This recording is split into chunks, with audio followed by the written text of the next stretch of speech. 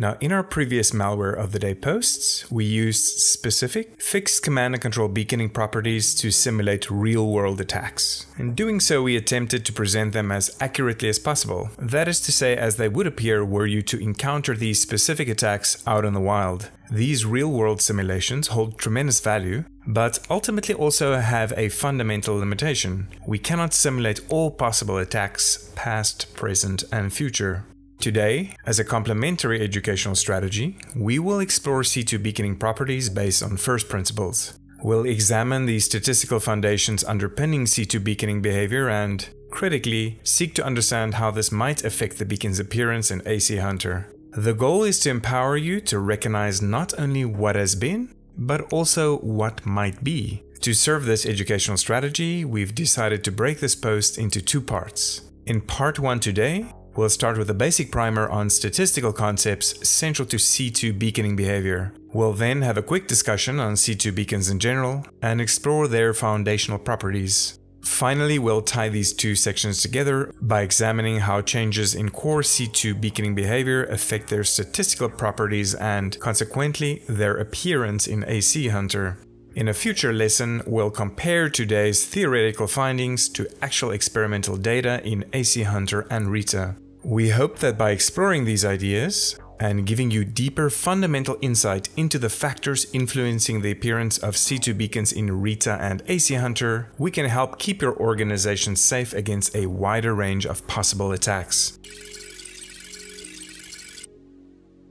To lay the groundwork for our exploration, let's quickly review some essential statistical concepts. And don't worry, we've distilled this lesson to the bare essentials, focusing only on ideas directly relevant to our discussion. We've avoided unnecessary jargon, formulas, and complex terminology. Think of this as a casual conversation about basic logic rather than a formal statistics lesson. This brief overview will ensure we're all on the same page and ready to dive into the main topic. Let's start with something we already know, the mean. The mean is simply another term for average. So it's calculated by summing a series of numbers and then dividing the result by the numbers of values in the series. So if we have the numbers 4, 5, and 6, well, our sum is 4 plus 5 plus 6, that's 15. And since there are 3 numbers in total, it means we can calculate the mean by dividing 15 by 3, giving us 5. The next important foundational term is mode. The mode is simply the value that appears most frequently in a set of numbers. So for example, if we have a set of numbers consisting of 1, 3, 3, 3, 3, and 5, well, our mode is 3, and that's because the number 3 appears 4 times, which is more frequent than either 1 or 5. The next important idea is that of percentile, which is a way to understand where a value stands in relation to others in the same set. So it's usually expressed as the nth percentile, meaning a value is greater than n% of the total values in the set. So for example, if you score in the 90th percentile on a test in a class of 100, you perform better than 90 other students. But as mentioned, the real value of percentile is in its ability to convey the relationship to other values in a set. If I say you got a D on a test, it might sound like you did poorly. However, if I add that it's in the 95th percentile, it means that it was probably a very difficult test, and you did exceptionally well compared to your classmates. Conversely, if I say you got a B+, but were in the 10th percentile, it means 90% of the class did better than you, suggesting it was likely a very easy test. Next, let's discuss the concept of deviation, which essentially describes how spread out a dataset is. So while it's often expressed as MAD, that is median absolute deviation, we'll focus on the general idea rather than technical definitions. So consider these two sets of numbers. We have set A at the top and then set B in the bottom. Now, if we calculate the mean and mode for these two sets, they're identical for both, 10. Now, if we only look at these measures, it might give us the false impression that these sets are essentially the same. However, we can intuitively see that the numbers in set A are clustered together, while those in B are much further apart. Now, this difference becomes even clearer if we plot out how often each number appears. So here we can plot the values in set A in orange, and the values in set B in blue, in relation to the frequency of appearance. And as we can see, although both sets have identical mean and mode, set A is relatively narrow, while set B is relatively broad. we can say that A has a much lower deviation. That is, the numbers in the set deviate less from the mean than B, which has higher deviation. So in essence, deviation tells us how spread out or close together values are in a set. By the way, this type of graph where we plot certain values on the horizontal axis against the number of times those values appear in a dataset on the vertical axis is called a histogram. It's important to understand this concept as it's central to how we analyze beaconing behavior. It's a central feature of AC Hunter. Now, if you'd like to know more about histograms, please refer to the video that I've left in the description below. The final concept I want to introduce is skewness, which is essentially a measure of how symmetrical a histogram is.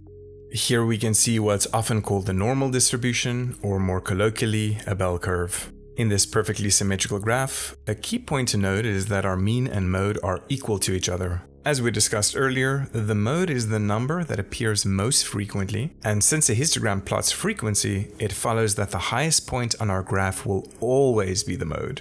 And because the graph is symmetrical, our mean is exactly in the middle, coinciding with the mode. Now let's consider what would happen if the dataset changed so that most of the data appeared after our mode. We can see that our graph has become asymmetrical. We can say that our skewness has increased, and specifically our graph now displays positive skew or a long tail. Now while our mode is still at its peak, as it always will be, the majority of our data now appears after the mode, causing our mean to shift away from it. Conversely, when the opposite happens, that is, when the majority of the data appears before our mode, we get the following figure. In this case, we once again have an asymmetrical graph, but instead of the mean following the mode, it now precedes it. This is what we call negative skew or a short tail. And that's it. These are the foundational statistical ideas and terms we need to fully explore C2 beaconing behavior. Now that we've laid this foundation, let's quickly ensure we're all on the same page regarding C2 beaconing and its most essential properties. As active countermeasures COO Chris Brenton is fond of saying, malware does not break the rules, but bends them. Now, this principle applies to C2, which can best be thought of as malware that bends the rules of the client-server model. So first, what is a normal client-server model? In its simplest form, it's just two systems communicating over a network, typically the internet. Then, based on the relationship each system has to the other in this communication, one will assume the role of the client, while the other will be the server. So let's consider a scenario where one system is browsing a website and wants to download a particular resource, like a PDF file. Now, this PDF file has to exist somewhere, it has to be stored on the hard drive of some system out there on the internet, and that system has to be able to serve it to other systems that want to download it. Now, in this scenario, the system that wants to download the PDF is our client, and the system serving the PDF is the server. Now, for this event to take place, four things will occur. The client initiates contact, the client and server perform a three-way handshake to establish a connection, the client requests the PDF, and the server responds with the requested PDF. As mentioned earlier, C2 is essentially malware that takes the same client-server model but bends the rules. In this case, our client is no longer someone actively browsing the internet using their computer, but an unwitting participant. Their system, infected with malware, reaches out and connects back to a server without the user driving the action. And the server is the interface for the threat actor. It's under their immediate control. Just like in our normal model, the client, now the infected system, initiates contact with the server, but this time because it's programmed to do so. The three-way handshake is performed and the connection is established, similar to the standard process. But this is where things really get interesting. Instead of requesting a resource like a PDF, the client, that is the infected system, asks the server if it has any instructions or commands for it. And depending on the server's response, one of two things can happen. If the server has no instructions, the connection is simply terminated. And if the server does have an instruction, it responds to the client with a command, after which the connection is also terminated.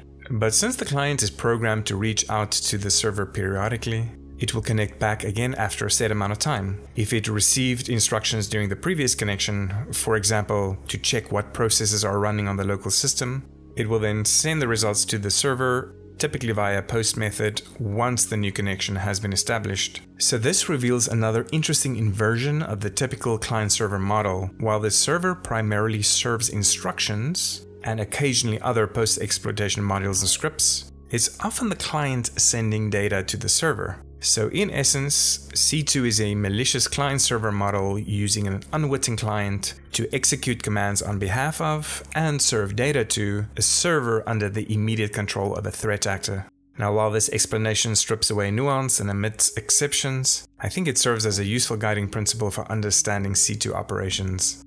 Now, C2 beacon is essentially the malware that transforms an unsuspecting host into an unwitting client. It's the software running on a victim system that connects back to a C2 server to request instructions, executes those commands, and returns any required output. The beacon forms one half of the C2 system, with the other half called the C2 server, or in Cobalt Strike terminology, the team server. It's worth noting that while beacon is the preferred term in the Cobalt Strike framework, various frameworks use different terminology. For example, Sliver calls them implants, Covenant refers to them as grunts, and remote access trojans typically call them stubs. Despite their varied terminology, they all refer to the same concept: the software that turns a host into an unwitting client. Now, since we'll be working with Cobalt Strike in this video, we'll use either beacon or C2 client when speaking more generally. Now, as I already said, the entire C2 process, or rather a round or instance of the process, starts with the beacon connecting to the server and requesting instructions. But as I also said, the client is not under the immediate control of the attacker, meaning the attacker is not sitting directly in front of that host system typing away at the keyboard. The attacker has direct access to the C2 server, and through it, indirect access to the C2 client. So for the C2 client to make the first move, that is, initiate the connection to the C2 server, there needs to be a predetermined method for doing so. In other words, it needs to be pre-programmed. Now, in early C2 frameworks like Metasploit, the process was straightforward. Once the connection was established, it was maintained continuously. This meant that the attacker only needed to run the initial payload once to create the connection. After that, the connection was maintained and they could send commands to the client at will. However, as the inevitable evolutionary arms race progressed, it soon became trivial for defenders to identify potential C2 connections by simply spotting connections that ran for days on end. This development forced attackers to innovate, and unsurprisingly, innovate they did. The first improvement was the shift to periodic connections using static delay. Instead of maintaining one long continuous connection, the client would now connect to the server, ask for an instruction, and possibly send requested data, receive a reply, and kill that connection. Then, after a set amount of time, called the delay, let's say 30 seconds, it would reconnect and repeat the process. Now, this approach eliminated the easily recognizable long-standing connections that defenders could identify. By constantly establishing and killing connections, attackers made their C2 traffic much harder to detect. For the time being, this gave the advantage back to the attackers. But perhaps you might quickly spot another easy way to detect static delay: the fact that the connection happens from the client to the server at a fixed interval. For example, if one were to examine the data after 3 days, we'd see that localhost X made 8,640 connections to external host Y, with each connection occurring exactly 30 seconds apart. This is clearly an unusual pattern, not something we'd expect to be produced by a typical user. Once again, defenders were able to leverage this fact to their advantage, making it relatively easy to spot C2 activity on a network. The innovative response to this weakness came in the form of what's known as jitter, which is essentially a technique to introduce variation into the delay. In addition to selecting a specific delay for a beacon, attackers can now specify a percentage by which this delay should pseudo-randomly vary each time. Note that different C2 frameworks may handle the implementation of jitter in different manners. With Cobalt Strike, jitter is specified as a percentage, which is then subtracted from the delay to create a range. For example, let's say we create a beacon with a delay of 40 seconds and select 25% jitter. Now 25% of 40 is 10 seconds, which means that the total range for the period between subsequent connections can now be anywhere between 30 seconds, that's 40 minus 10 seconds, and 40 seconds, which is the original delay value. Because each subsequent connection has a variable timing, it once again becomes harder for defenders to spot the pattern. And while there are numerous more nuanced and advanced techniques to extend beaconing further, for now we'll focus on just one more dimension in addition to the two core properties of delay and jitter: the use of multiple redirectors and a chosen rotation strategy.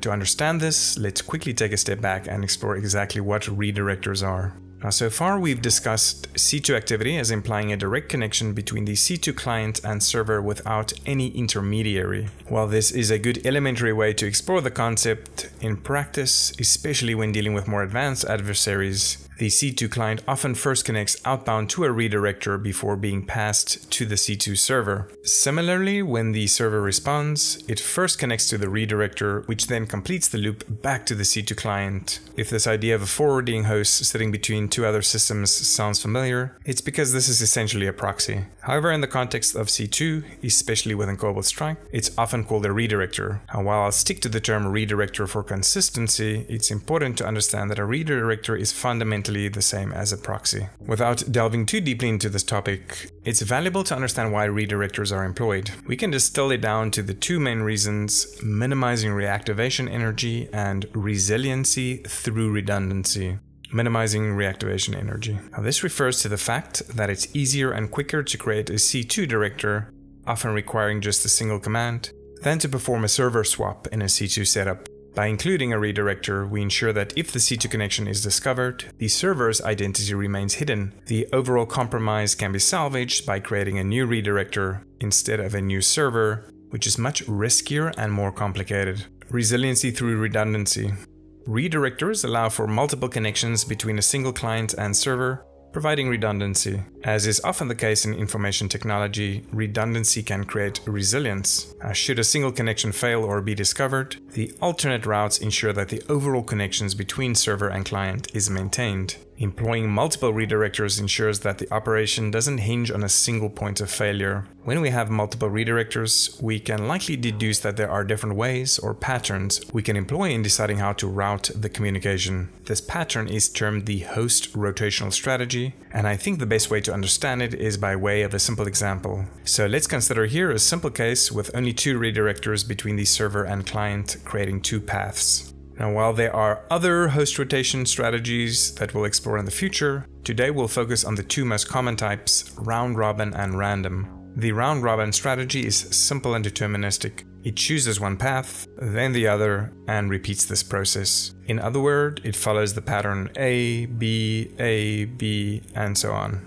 Now, unlike the round-robin strategy, with the random strategy, it is non-deterministic. Each time a request is to be sent, it essentially flips a coin to decide whether to use path A or B. This means the sequence is unpredictable. It could be A, B, B, or it could be something entirely different, like BA, BB, AA, B. Now, it might seem extremely difficult to detect the random host rotation strategy due to its non-deterministic nature. However, even if the pattern is near impossible to determine, we can predict with a high level of accuracy how often we'd expect each path to be used due to the symmetrical outcome probabilities, that is 50-50. This becomes especially true as the sample size increases. The outcome in terms of frequency becomes increasingly predictable. The coin flipping analogy is indeed an excellent model for understanding this concept. In both cases, there's always a choice between one of two outcomes, and present outcomes are independent of past ones. If you flip a coin twice, it might randomly land on heads twice, not an unlikely outcome. In this case, heads occurred 100% of the time and tails 0%. However, if you flip a coin 1 million times, the chances of it landing only on heads 1 million times is virtually null. Rather, it will gravitate towards each outcome, that is heads and tails, occurring about 500,000 times or 50% each. So despite the fact that we are unable to predict the exact path it takes to get there, we can predict with a high degree of confidence where it will end up. And we've now reached the point where we can tie everything together, the statistical concepts we learned at the start, with the various properties of beacons we just discussed. In the coming sections, we'll explore how variations in beacon properties affect the various statistical properties.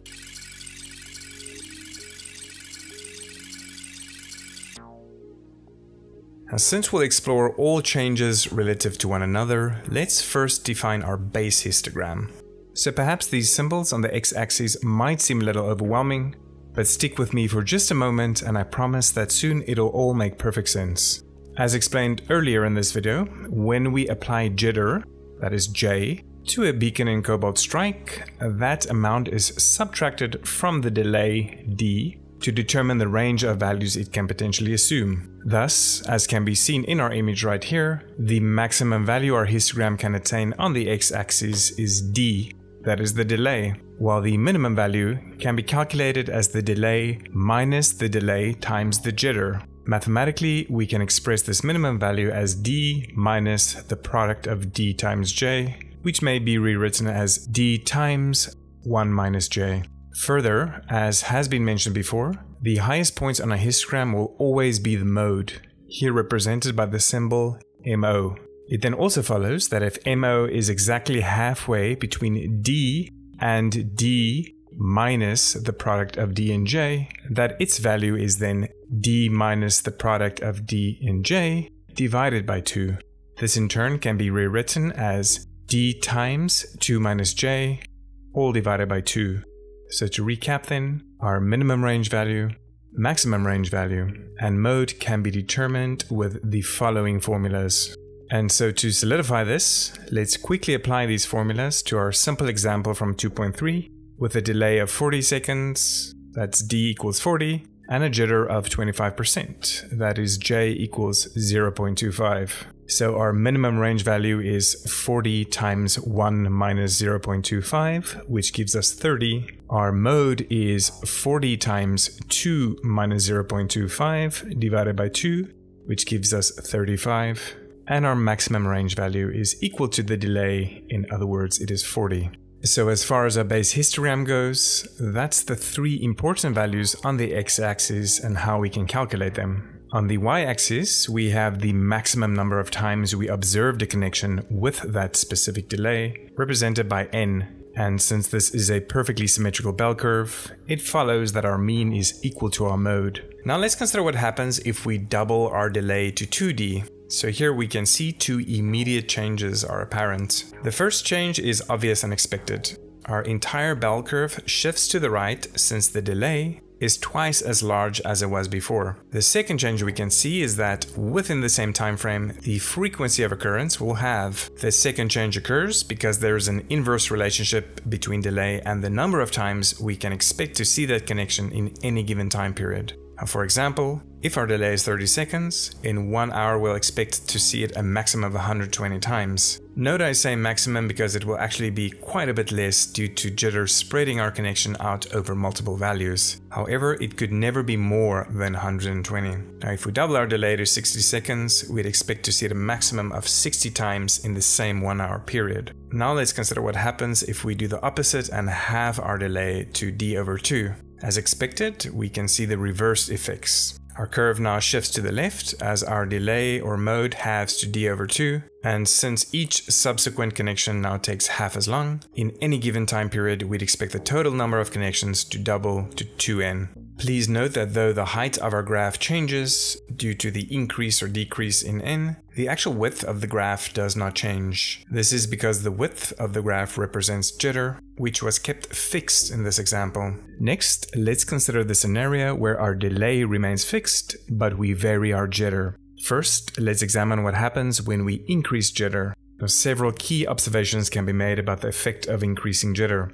First, since we are only changing jitter and not delay, our maximum range values, which is of course equal to delay, does not change. So it's as if the right side of the histogram is anchored to a fixed point, and changes in jitter will simply shift it to the left relative to our fixed point on the right. As a consequence, changes in jitter changes the shape of our graph significantly. It's as if someone grabbed the left side of our graph and pulled it to the left, flattening out the curve. As a result, our graph becomes broader. This should sound familiar. It's a description of what happens when deviation increases. By increasing jitter, our values spread out over a larger range, deviating more from the central value.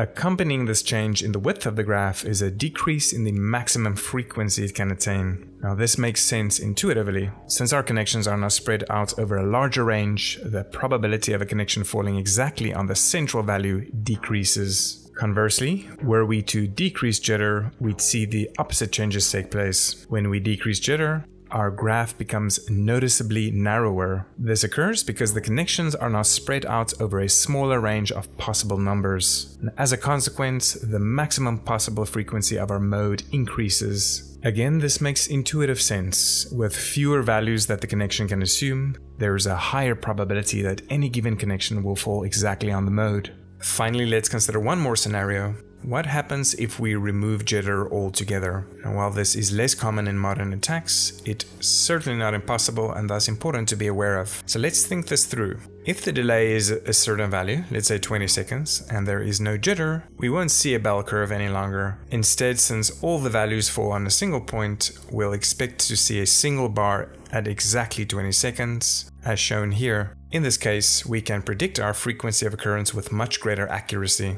In this specific example, with a delay of 20 seconds, we'd expect to see 3 connections in a minute, and thus 180 connections in an hour. And since all the values are now exactly 20 seconds apart and not spread out, that's the actual value we'd expect to see. As mentioned earlier, with a round-robin rotation strategy, the connections rotate one by one in a deterministic manner between each redirector. If we have 2 redirectors, this effectively doubles the delay for each individual redirector. So let's consider an example. Say our delay is 10 seconds. The sequence would go like this. Connect via redirector A, wait 10 seconds, connect via redirector B, wait 10 seconds, and connect via redirector A again. As we can see, the time that passes between subsequent connections via the same redirector is now 20 seconds. So effectively, the graph that results for each individual redirector is the same as what we'd see if we were to double the delay for a single or no redirector. The key takeaway for the round-robin host rotation strategy is this. You take the delay and multiply it by the number of redirectors. So if they were using 4 redirectors with a delay of 20 seconds, then the graph for each individual redirector would be identical to looking at the graph of a single redirector with a delay of 80 seconds. When we consider the randomized host rotation strategy, things become much more interesting.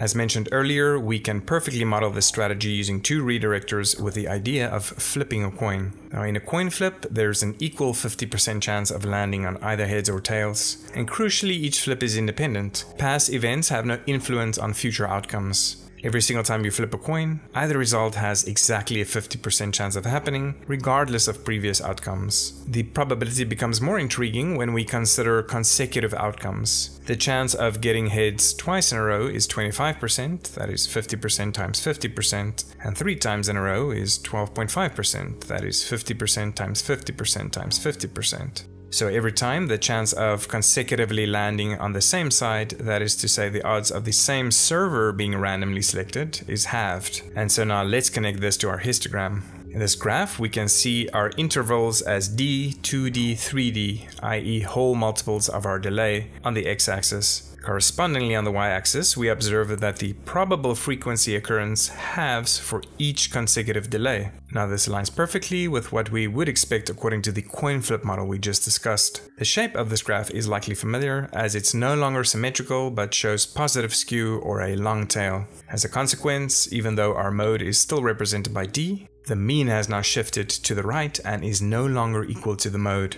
It's important to note that this example, where our bars line up perfectly with whole multiples of our delay, reflects a case without any jitter. Now, the introduction of jitter maintains this overall shape, but adds another layer of complexity to the scenario. So to avoid confusion in this theoretical discussion, we've decided to only explore those changes in the next part, where we'll examine actual results from AC Hunter. Now, today's Malware of the Day report provided an in-depth theoretical exploration of the fundamental properties of C2 beacons, related statistical concepts, and how altering these properties would affect their appearance in AC Hunter. Specifically, we explored statistical concepts of mean, mode, deviation, and skewness. We examined C2 frameworks and beacons. We discussed delay and jitter in relation to C2 beacons. We explored C2 redirectors and the two most common host rotation strategies, that is round robin and random. We analyzed how changes in delay would affect the histogram we'd expect to see in AC Hunter. We investigated how changes in jitter would affect the histogram in AC Hunter. And finally, we examined how employing either a round robin or random host rotation strategy with multiple redirectors would affect the histogram in AC Hunter. Now, while we hope today's theoretical journey served as a useful educational goal, it's primarily a prelude to the following part, where we'll review actual datasets to observe firsthand the effects of changing C2 beaconing properties. By first laying a solid theoretical foundation and then reinforcing those concepts with findings from actual compromises, we aim to help you become proficient at harnessing the full potential of AC Hunter. And we'll conclude with a reminder: developing a lucid and in-depth understanding of C2 beaconing properties and their potential appearances in AC Hunter will enable you to ensure that your organization remains protected against these type of attacks. And we are grateful to be on this journey together to ensure your organization remains safe and secure.